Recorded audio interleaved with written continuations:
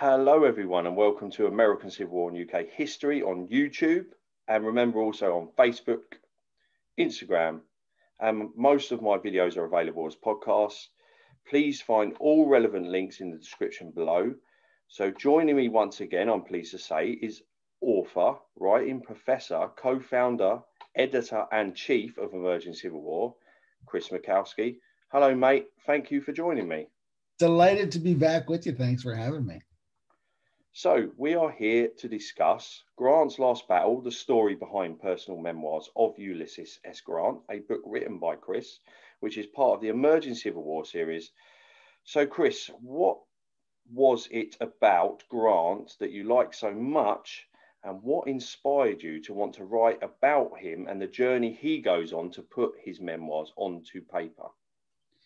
I think that it's such a compelling human story because, Grant, one of the great men of the ages, he's kind of a marvel man of United States history. He was the most famous American of his time in the entire world. And so, he's got, just bigger, larger than life heroic proportions. But when I found out, that he's dying of cancer as he's trying to write his memoirs, he's been financially ruined because of a business partner or two business partners that had swindled him. And he's trying to just write this book so that he has some way to leave some money to his family before he dies. I mean, that to me seemed like such a human story because who among us would not be motivated by that same sort of desire to care for our loved ones? And so it was really a chance for me to get to know Grant on a very personal, very intimate level. It really his most vulnerable. Here's the guy who saves the country. And then I get to spend time with him on this project as he's dying in some of his most intimate moments. Cool. So there are a few circumstances, obviously, that lead up to Grant writing his memoirs, and one being, you did mention sort of a bit of it, but one main reason being a man of the name of Ferdinand Ward. So please tell us about this unsavory character. And unsavory is right. The guy was a complete sociopath. He was known as the young Napoleon of Wall Street, kind of a play on George McClellan's nickname of the young Napoleon.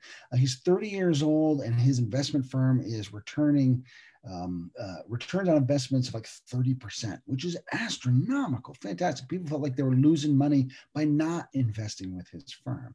But in fact, he was actually running a big Ponzi scheme. And so he was taking money from one investor and using that to pay off the investments made by another. And that second person would be like, oh, wow, look at these payoffs. Here's more money. And so he was just kind of robbing Peter to pay Paul. And it was a very precarious situation. Nobody knew any of this, of course, until what today we would call forensic accounting went through all the books after the fact and figured all this out. And Ward fessed up to it as well. But Grant got involved because his son Buck was friends with Ward, and Ward suggested, hey, why don't we go into business together? I'll take care of everything, and we'll just use the prestige of your name on the firm. And so they called it Grant and Ward, and the four principal partners, James Fish, the president of Marine Bank, which is the bank they laundered all the money through, or that way I say they, well, that Ward laundered all the money through. So it was James Fish, Ferdinand Ward, Buck Grant, and Ulysses S. Grant. And really, when Grant Sr. would go to the office, he'd basically go to his second floor office, smoke cigars. Ward would lay out 20 cigars on his desk every morning. Grant would smoke his way through them and work on pet projects. And, someone would come in with something for him to sign once in a while, and he'd look it over and put his name on it, and off it would go. And that was all the involvement Grant had in the company. So it was really easy for Ward behind the scenes to be pulling all these shenanigans because Grant really wasn't paying attention. Okay, so what actually becomes of Ward after all of this? What happens to him? So once the firm collapses, Ward, as I said, he'll fess up. He and Fish will both go to jail. They'll serve they'll each serve several years in prison. And then, but Ward bribes his way out of prison so that he can go watch Grant's funeral procession after Grant dies in July of '85, and then he'll go back into prison.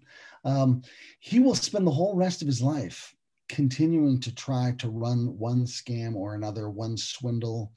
He'll get married. He'll have a daughter. He'll kidnap his daughter after his wife realizes what a psycho he is.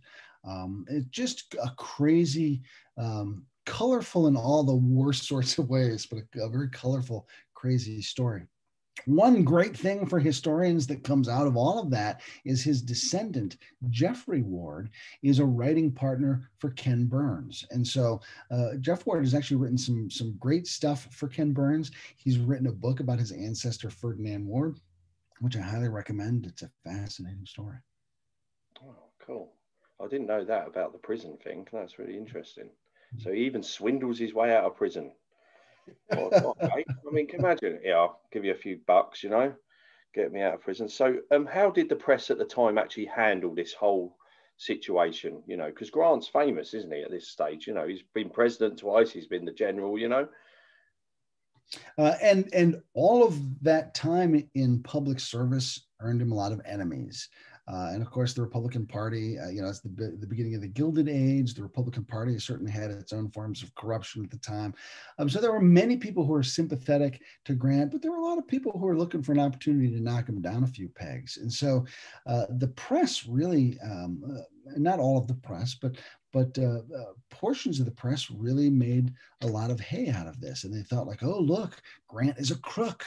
And then once Ward fessed up and the accounting becomes apparent and what's going on, it's like, well, okay, maybe he wasn't a crook, but maybe he was just incompetent, or maybe he was criminally negligible, and so each twist and turn was just like an extra knife in Grant's back. He was a man who really leaned on his own personal integrity that was deeply, deeply important to him.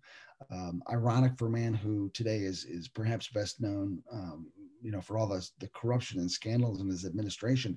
He himself had incredible personal integrity and kind of surrounded himself at times with folks who maybe didn't live up to that same standard. So these attacks by the press on his integrity were deeply, deeply troubling to him. They wounded him terribly. But for the most part, the American public didn't buy into those attacks. And, when he would go out, veterans of the Army would particularly rally around him and really buoy his spirits and lift him up. And he found out that, people didn't hate him. In fact, he was still well respected and well loved. And that did a lot to really help with his moral support and getting him through a very, very difficult couple of weeks. Okay, so how much did he actually swindle out of the Grants in the end? By today's standards, something like $16.8 million in 1884 dollars. And so by today's standards, that's into the hundreds of millions of dollars. So it was pretty devastating. It was enough that it triggered a crash on Wall Street.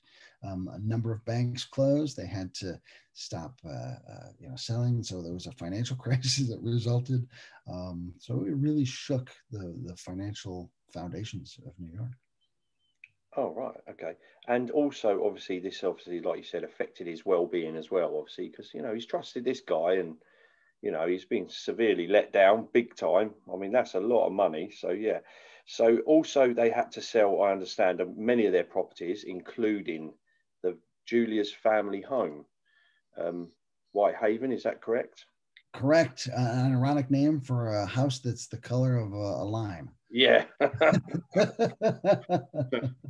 She said she cried when she signed the papers to sell off the house. Fortunately, the house was preserved. It's a great National Park Service site out in St. Louis today. You can go and visit and get a sense of what life was like for the Grants, on a domestic and personal level before the Civil War. Is that somewhere you've actually managed to visit yourself, Chris?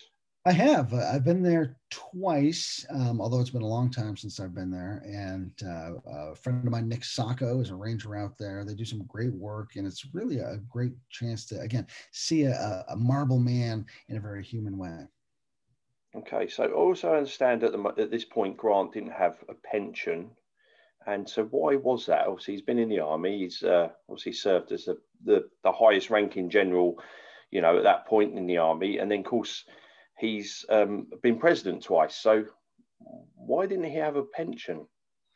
Great question. He did have a military pension, but he had to resign from the military in order to take control of the government as the leading civilian elected representative. And so he forfeited his right to his military pension when he did that. At the time, the United States government did not provide for a presidential pension.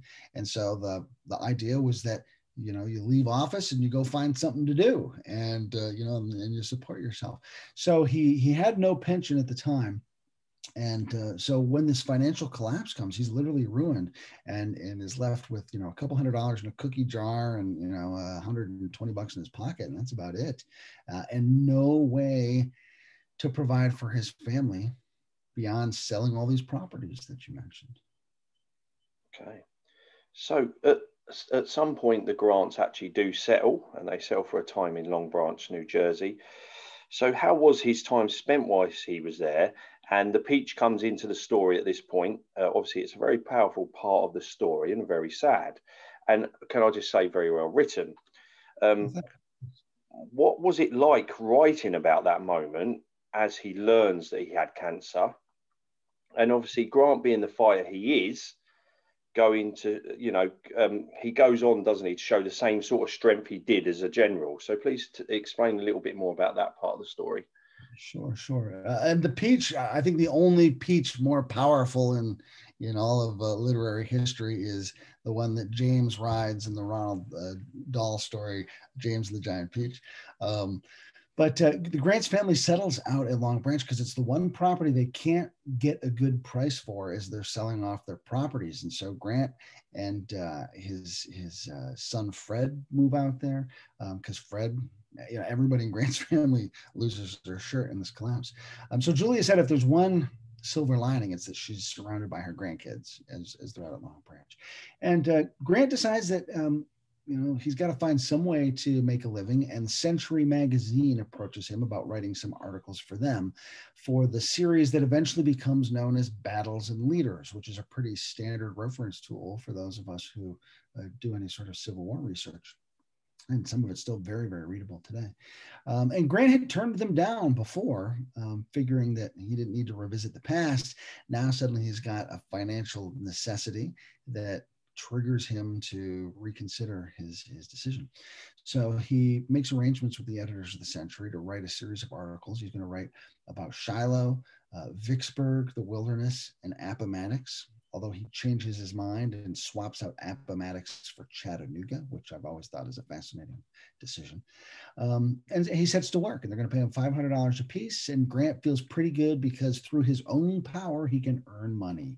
And he resolves to pay back all of his personal obligations from this collapse. Obviously, he can't pay back the $60 million, but anybody that he owes money to, he's going to try to pay them back, and he's going to do it by trying to write. And that's how kind of things would have unfolded. And eventually he would have decided, hey, I like this writing. I'm going to write my memoirs. And he would have written a fantastic book. But along the way comes this peach that you mentioned earlier.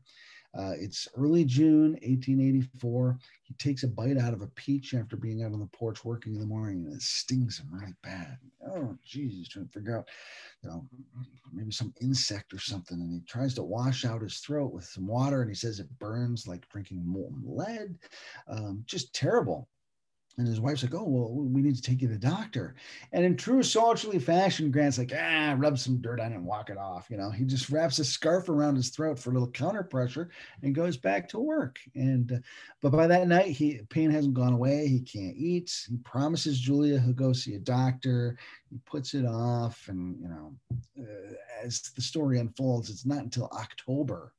And remember, this is June. It's not until October that he gets an actual diagnosis from a doctor. His own personal physician has been in Europe, and Grant won't go see another doctor until he can have the chance to go see his own doctor, Fordyce Barker. Barker doesn't like what he sees, and so then he sends Grant to a throat specialist who doesn't like what he sees, and sends some samples off to a cancer specialist who doesn't like what he sees. And so the string of doctors really kind of bring Grant to the realization that something is serious. And he asks one of them flat out, is it cancer? And the doctor doesn't sugarcoat it. You know, he says it's epithelial in nature, sometimes known to be curable. We'll see what we can do. But one of the other doctors in private consultation, when he finds out it's Grant, he says the cancer is so bad, he says, General Grant is doomed. Back of his throat has a number of lesions, a lot of open sores, and it's just a pretty aggressive form of throat cancer. I can't imagine what that would be like. That must be horrendous for him. Yeah. Okay, so also I understand that he does obviously receive money from Union veterans. So please explain in a little bit more detail about that. Sure. When veterans find out that he's been financially ruined, as I mentioned earlier, they rally to his support. He actually gets a check from for $500. A guy named Alfred Wood, who was an industrial supporter of the war. He was too old to serve, and so his factory made products that supported the war. It was a textile mill, I believe. And he said, "Here's $500 payable for services rendered on April 9th, 1865. It's a reference to Lee's surrender at Appomattox. Please accept this as a loan, repayable at your convenience." And Grant writes back and says, "Thank you very much. You have no idea how helpful this is. I'll be absolutely sure I'm going to pay this back." Wood sends him another $1,000 as a loan. And Grant will use money from his articles for the Century magazine to pay back Wood. Wood doesn't want to take money from Grant, so he'll actually donate that money to charity. It really is a great act of generosity on Wood's part. In Grant's last days, just a couple of weeks before he dies, Wood will actually visit Grant in person, and Grant will have the chance to express his thanks to him directly. But and so it goes. Grant goes to the Grand Army of the Republic and is elected by loud acclaim to be the president of the GAR. He has the chance to serve as a co-marshal of the Memorial Day Parade in Brooklyn, and tens of thousands of veterans come out, hundreds of thousands of people come out to greet him. He has the chance to go and speak to a reunion of the United States Christian Commission. And they rally to him. He's so moved by their outpouring of support that he chokes up in the middle of his speech and can't finish. Moved by the mercies of the angels of the battlefield, as he called them. So it's these huge outpourings of support, both moral support and financial support, that really help Grant. As I said, he won't take charity. He's a proud man. He turns away several attempts for people to just give him money. At one point, to help prop up Grant Ward, he had borrowed $150,000 from Vanderbilt, the richest man in the world. And when Vanderbilt found out that the firm had collapsed, he tried to just forgive the loan. He said, don't worry about it. Grant wouldn't let him forgive the loan. In fact, Grant took Vanderbilt to court to force Vanderbilt to enforce the loan, which Grant then paid off by donating all of the trophies and gifts and paraphernalia that had been given to him in a round-the-world trip a couple of years earlier. It was all assessed at $150,000. How convenient. And Vanderbilt took possession of that, and they were able to clear off the loan. Grant felt his conscience was served. Vanderbilt, no good deed goes unpunished. The press harangued him for harassing Grant, even though Vanderbilt was trying to forgive the loan. It's just terrible. So Vanderbilt actually turns all that stuff over to the Library of Congress, where it's still on display. And Grant is very relieved by that. He says that's how he would have turned over those artifacts if it was up to his power. So it's a satisfactory end to all of that. I do find that funny, the fact that he has to go to court to get him to pay his own bill. But yeah, I think it's hilarious, actually. Right. So anyway, like you mentioned earlier, the articles for Century magazine, obviously. So this is where he first gets approached to start writing stuff. Is that correct? Yeah, and And he finds that he really likes the work. I mean, he never thought of himself as a writer. He was very unsure of himself. And in fact, he gets one of his former staff members, Adam Badow, to come and look over his stuff and work with him as a writing assistant. Badow, who had been on his staff during the war, had been a theater critic for the New York Times, or I'm not sure it was the Times, for one of the New York papers. Prior to the war, he'd been friends with John Wilkes Booth, coincidentally, as a theater critic. They went in the same circles. And then Badow, after the war, had made his career as a writer, as a novelist, and as the author of the 3-volume military history of Ulysses S. Grant. So Grant really leaned on Badow to help him through this article writing process. But along the way, Grant really discovered that he liked the writing. And in fact, he wanted to go beyond 4 articles and write a book. You know, he had a book in him.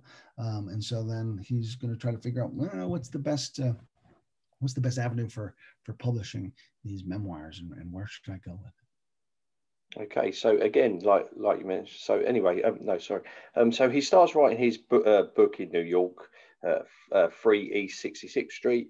Grant gets help with this book, as you said, by Adam Badow and one of his sons, Fred.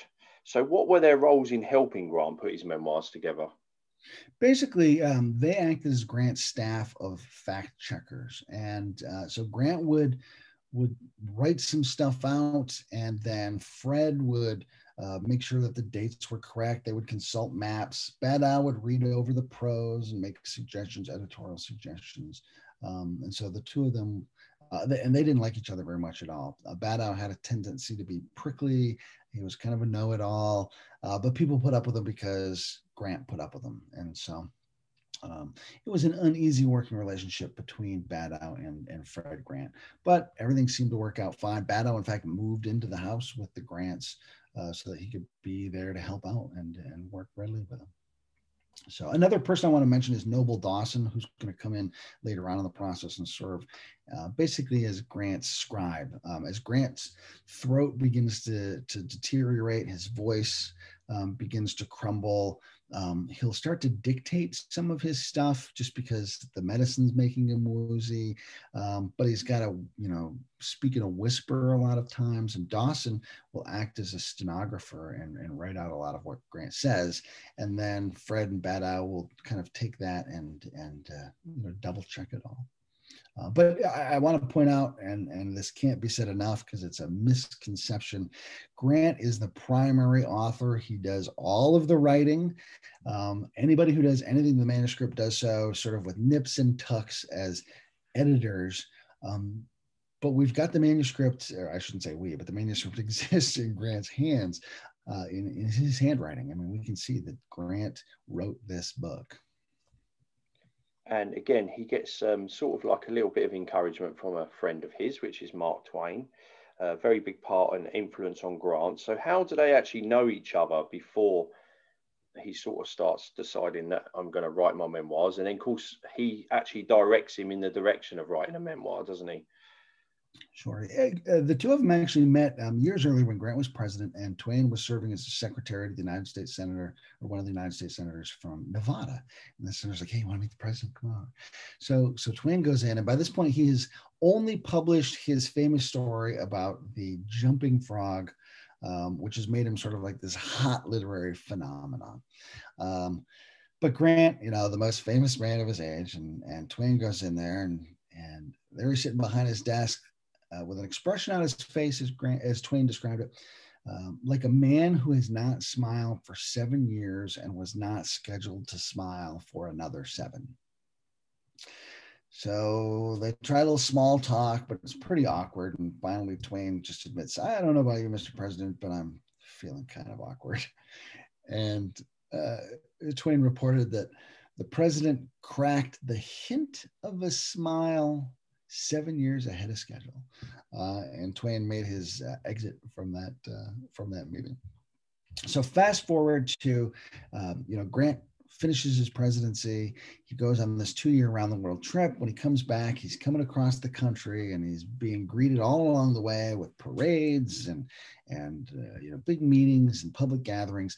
Well, he gets to Chicago and they're going to do a reunion of the Army of the Tennessee. So all of his veterans from the West come to the city for 3 days of celebrations. And they asked Twain to be the keynote speaker at the banquet that will kind of sum up or cap off the event. And Twain comes out on the first day and he's watching the Army, the veterans parade on by, and they're in formation. And all of a sudden they give out this loud, uproarious cheer. And Twain knows it's not for him. And he looks down the balcony and he realizes Grant has come out onto the balcony. And Grant sees Twain there and cracks a little bit of a smile and he says, I don't know about you, Mr. Twain, but I'm not feeling awkward at all today. Making a reference back to that first meeting. So they spent a lot of time just hanging out over the course of the weekend. They're both famous cigar smokers. And finally the banquet comes and it's on Sunday, and it's Twain is the 12th out of 12 speakers batting cleanup. It's a position he says no one has ever asked for. It's a smoke-filled, alcohol-drenched night, and everyone's getting up, giving their speeches. And I want to propose a toast to Grant. I want to propose a toast to Julie. I propose a toast to the officers, to the Army, to this. So finally, Twain gets up after all this, and he says, well, in the course of our remembrances tonight, we have remembered everybody but one important group, the babies. And people are like, what the heck is he talking about? And he talks about how, like, somewhere out in the world today is the next great figure of the age, just as Grant, once upon a time, was a baby and became the next great man of the age. And so imagine out there, some baby just like Grant, who was exerting the incredible powers of his concentration solely and trying to get his big toe into his mouth. And the whole audience is like, and Grant just busts out laughing, thinks it's the funniest thing. And so that lets the air out of the room. And Grant says, Twain later says that his speech, he just had him right there in the palm of his hand. It was a great success, he said. So this really cements the relationship between the two men. When Grant settles into headquarters on Wall Street, where he has his office, Twain, who has his publishing company up in Hartford, comes into the city often, and he'll go up to Grant's office and to him will smoke cigars and shoot the breeze a bit. Well, on one of these trips, he brings with him his friend William Dean Howells, who's a literary critic and editor, and they have this conversation. And over the course of the conversation, they said they have lunch together. It's like beans and coffee, camp fare, as Twain describes it. And Twain suggests, hey, why don't you print your memoirs? I could help you get your memoirs published. And Grant says, no. It's all in Badow. That's his common response. Adam Badow has written his 3-volume military history. And so Grant says he doesn't need to write his own. It's all in Badow. Twain says, all right. So when flash forward to 1884, and Grant's deciding he wants to write a book. And he's thinking, maybe Century Magazine can do this book deal for me. And they draw up a contract, and Grant's literally reading the contract when Twain comes in with a counteroffer, and they dicker, and it's going to go on for a couple months. But Grant will eventually give the contract to Twain rather than the Century Magazine. And it really comes down to one of the main motivators in Grant's life, and that's personal loyalty. And he feels a great deal of loyalty to Century Magazine because they gave him the opportunity to write these memoirs, or to write these articles. But in the course of the negotiation, Grant actually just says, like, Century Magazine came to me first. And Twain says, oh, well, if it's a matter of coming to you first, remember that lunch we had with Dean Howells? And Grant remembers it. And he remembers that Twain asked to publish the memoirs before Grant even wanted to write memoirs. And so that gets Grant listening. And, these negotiations then turn into Twain's favor. And to Twain's great credit, he goes to incredible lengths to protect Grant and his family with this project. He sees this as a license to print money. He says that every veteran in America will be morally obligated to buy a copy. This can't fail. but he's not in it really to get rich for himself. He's in it to provide for his friend. He will give Grant 85% of the royalties, which is unheard of. He will assign the copyrights to Julia rather than Grant, so that if any creditors want to try to steal those proceeds in payment of debts from Grant and Ward, Julia will own that copyright. So, after Grant dies, she'll be secure. So Grant really comes out with a sweetheart deal because his friend's looking out for him, and it'll serve the family well. That was a long answer to your question. Well, I'll tell you what, I thought I was watching Emerging Civil War then. I nearly got lost. Anyway, so going back to what you were saying earlier about Grant, pretty much, well, no, he did. He wrote it all. So a news story comes out, isn't it, that Grant hadn't written anything, and obviously Adam Baddow wanted to take all the credit for it, as people do, most of the book. So he wrote a letter with a load of demands and grievances. Why was he so, upset about all of? Why did he try to, jump in the spotlight, if you know what I mean? Yeah, and here's a moment where, and I don't have a lot of sympathy for Baddow, but in this moment I understand, like, he has written the 3-volume definitive history of Ulysses S. Grant's military history. And then Grant decides he wants to write his own memoirs, which is going to undercut everything Baddow wrote. And then Grant says, "Can you help me out?" And so, like, there's this moment where Baddow realizes, like, he's going to be an instrument of his own irrelevance. And he says yes. So the story somehow leaks in April of 1885 that Grant's not the author of his memoirs, that Baddow is actually the author. And we don't know how that story gets out. But everyone expects Baddow to say, no, Grant's writing this himself. But instead, he presents Grant with this letter that's essentially a blackmail letter saying, like, if you pay me another $10,000, I'll tell everybody you were the sole author. And Grant, who was very unsure of himself as a writer when this relationship kind of started, lets Baddow have it with both barrels. I mean, and this is a Brutus moment, a Judas Iscariot moment, because Grant had done so much to sustain Baddow over his professional career, and for Baddow to stab Grant in the back like this.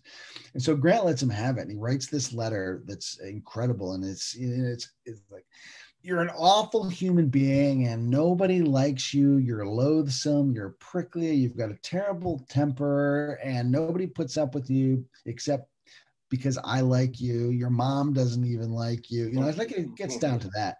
And then at the very end, he's like, but if there's anything I can ever do to be of service to you, please don't hesitate to stop by.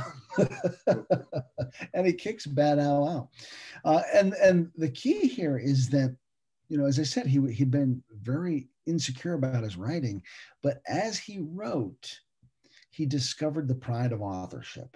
And he discovered he liked what he was doing, that he had something to say. It was worth saying. And he had great motivations. He wanted to secure his family's financial fortune, or, he wanted to make sure he had, he framed the meaning of the war. So, like big picture ideas. So all of this stuff. And he realized, like, all this time he'd been a writer.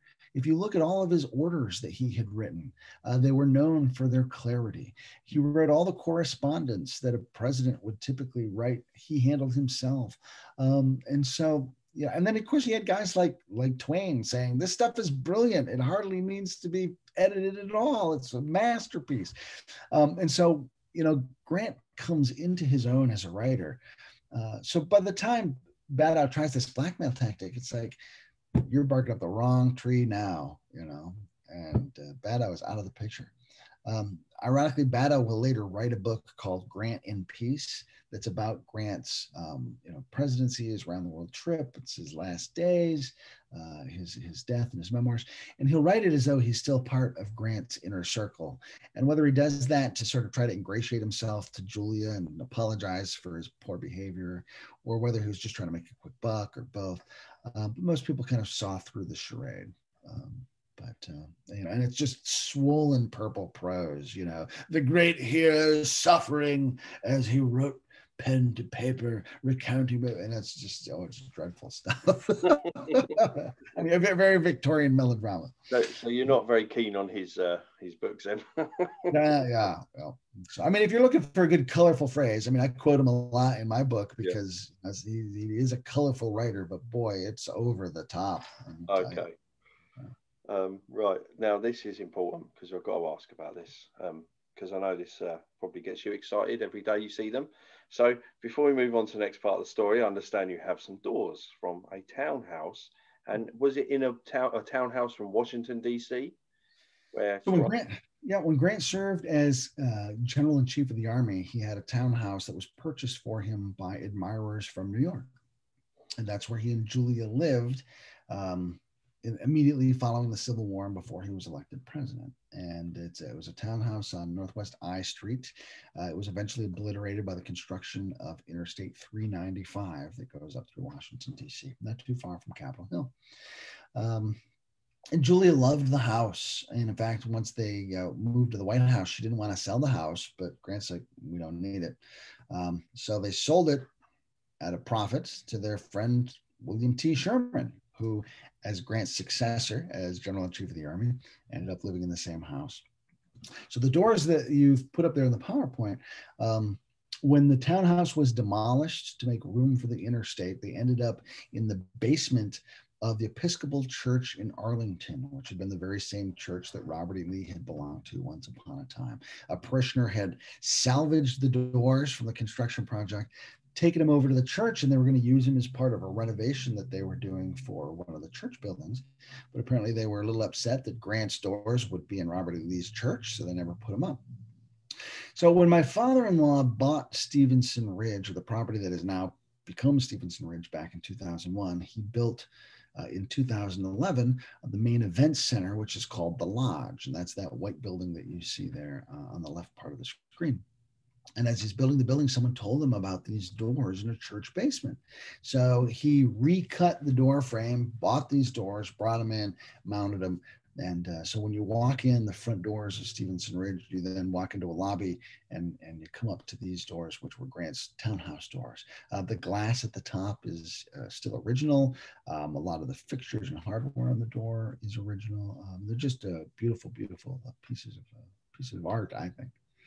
Yeah, definitely. And so when you first walked into that event center, you must have gone, what? These were owned by Grant, I mean, you must have been really excited about it. I know it sounds a bit silly, but I have to remind my wife that I love her for more than Grant. Yeah, that's what I was going to ask. I only married you for your doors, love. Sorry. No, honestly, I mean, you probably get caught talking to them sometimes, do you? Or, having a quick cheeky little look at them, or? Yeah, it is not to make too much of it, but when I go in there, like, I do take a moment and, I'll touch the doors or just take a second and remind myself that I'm privileged enough to be this close to history every day. Yeah. And Grant is someone I respect tremendously, and to have some little piece of his life that I've got a tangible connection to is a real privilege. It is really cool, really cool. And if I do make it to the symposium this year, I'm going to touch them too. But anyway, there you go. You can have your own cheeky moment with them. Thank you very much. I might ask everyone to leave the room. No, I'm only joking. Anyway, time alone with the doors. Oh dear. Right, Grant's mountain cottage, Mount McGregor, New York. Obviously, he goes there to finish his book, but also the clock's ticking on his cancer as well.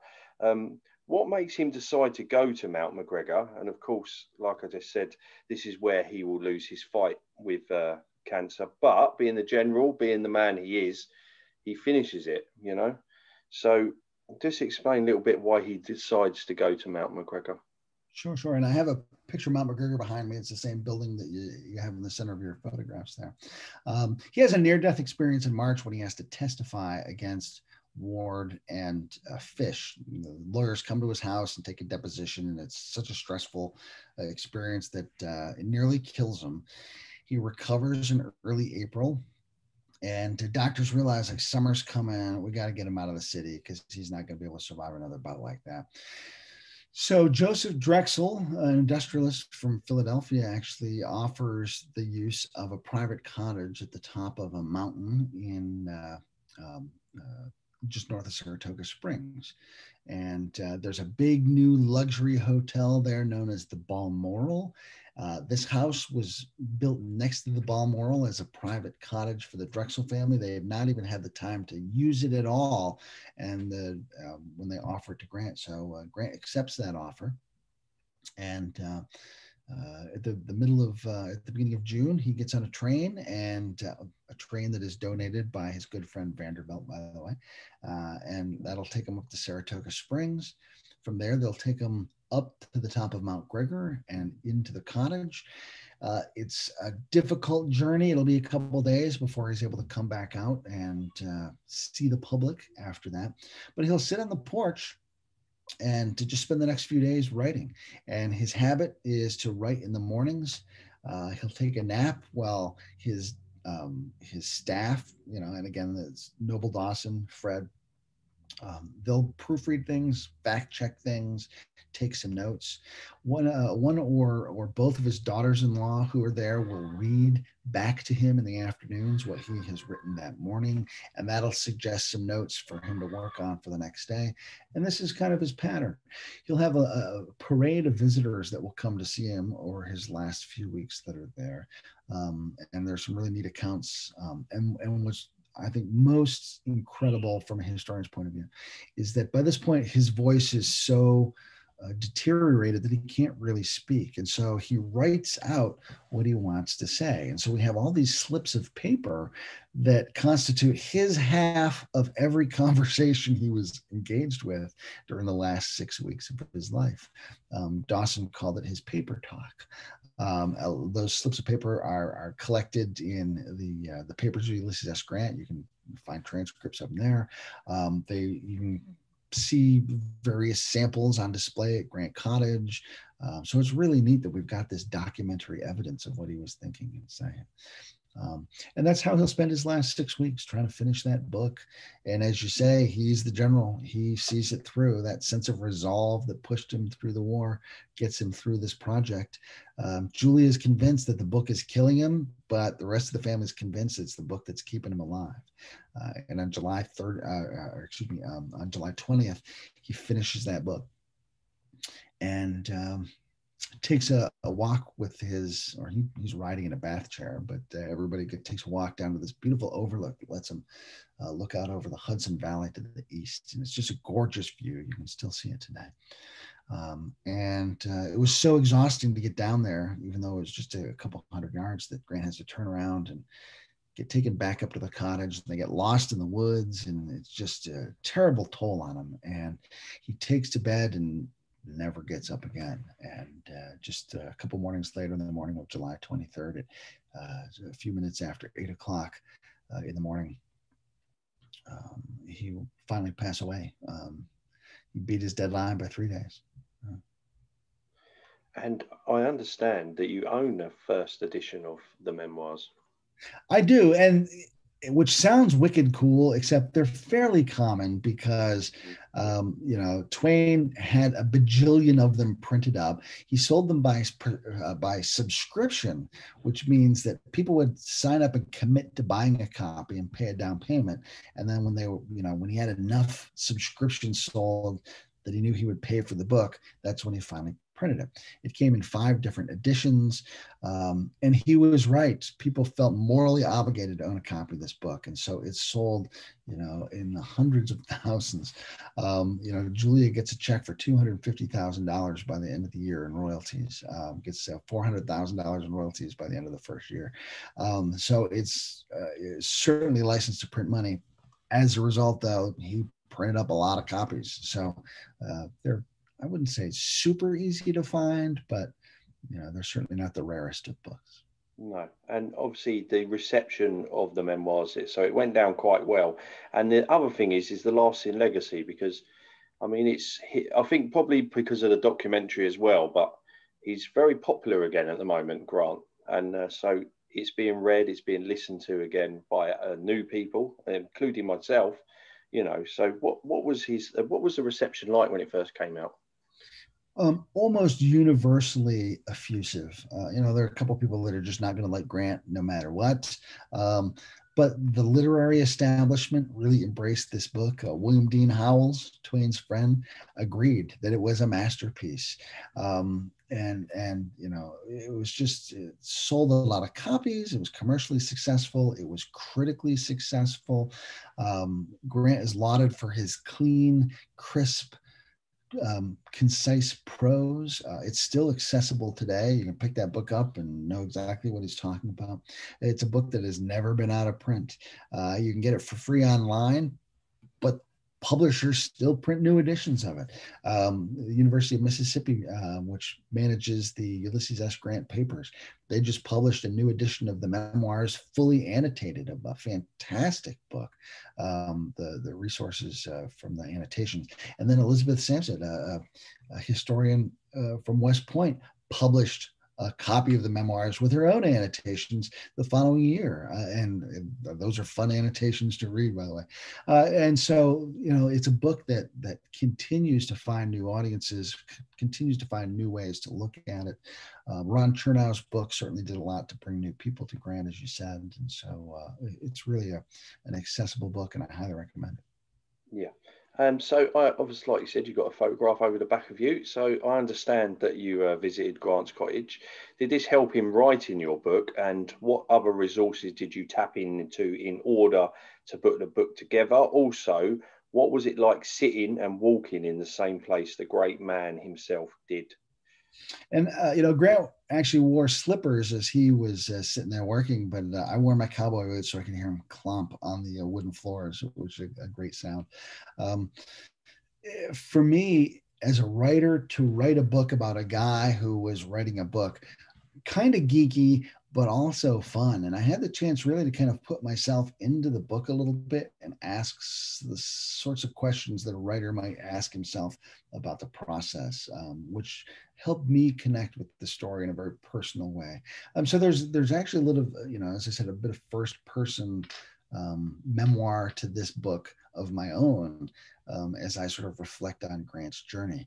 The folks at Grant Cottage could not have been kinder and more helpful. I've had the privilege to be there a couple times, give a couple talks up there. Their staff, particularly Ben Kemp, who is their operations manager, just a fantastic guy. They opened their doors to me, let me, into their photo archives. They let me just kind of be in the house, let me kind of do my thing, have my cheeky moment, as you've said. Steve Trim, whose photo is there on the right where I'm standing with him, he is an interpreter up at Grant Cottage. He not only does Grant, but he does Fred Grant, and he does other characters who are part of the Grant story. He's got a theater background, and he was just a wonderful resource to tell me about the history of the cottage itself. He's got a neat little book that talks about the history of the building that I highly recommend. I just can't sing the praises of the folks at Grant Cottage enough. They're wonderful, wonderful folks. Awesome. Okay, just what I've got you, I'd like to quickly just ask about American Civil War, because I understand it's 10-year anniversary this year. And so is there any special events you've got planned for that, apart from the new series that's coming out? Sure. We've got, right now we're focusing on getting our symposium up and going. That'll be the first weekend in August, always the first weekend in August. We couldn't have it last year because of the pandemic. And, things were still even a little touchy here in Virginia. This year, right up until the very beginning of May, like we weren't sure whether we'd still be able to have the symposium or not. Fortunately, restrictions here have lifted, so full speed ahead. So once we get through that, then we'll sort of look at some other things we can do over the course of our 10th year to further celebrate our 10th anniversary. But the big thing I'm most excited about is our 10th anniversary series, which is going to be a series of hardcovers that sort of collects the best of ECW over the last 10 years, drawing a lot of blog posts, some symposium talks, some podcast transcripts, a few original pieces. So that series of hardcovers will start coming out. Ships from the printer June 24th. So I'm looking forward to that. Awesome. Yeah, I'm looking forward to that as well. So when you were sitting there having that cigar with Chris White, did you ever think 10 years down the line you would have come this far? Not at all, and you know, we're sitting there and just like, hey, let's do a vlog, and it has turned into so much more. And as Chris's wife is fond of saying, not too bad for some idiots sitting on a porch. But as there's so many people that are hungry for these stories, and you're blessed with the support of a lot of great viewers and folks who follow you because they really value these stories. And that's, I think, where all of our success comes from, is that that same group of people who just believe in staying in touch with history, learning the lessons that it can teach, and what it tells us about our own humanity. Yeah, and again, I mean, what I like about Emerging Civil War is it's telling you all these things that you'd want to know, you've always wanted to know, especially the little battles. Some, I know you do cover bigger battles as well, but all the little things, it's great. So anyway, I'd just like to thank not just you, but all the people that make ECW so amazingly good. There's a lot of hard work that goes into it. And of course, they're all volunteers, aren't they, at the end of the day? So they're doing it for the passion, which is great as well. So all the links to Chris's, to Emerging Civil War, Chris's book will be below. And of course, if you get the audio version, you get the bonus of actually getting Chris to read you the book, which is just amazing. I mean, your son is a very lucky boy, I mean, you read a good book. Anyway. Well, my former days as a radio guy. Yeah, but that was really good. That was a good touch. But yeah, so I actually listened to the audio version. I didn't actually read the book, but I will get the book because I would like you to sign it when I come to Virginia in August, if I make it. But Chris, thank you very much for joining me. It's been an absolute pleasure. Thank you very much. My pleasure and privilege as well. Thanks for having me.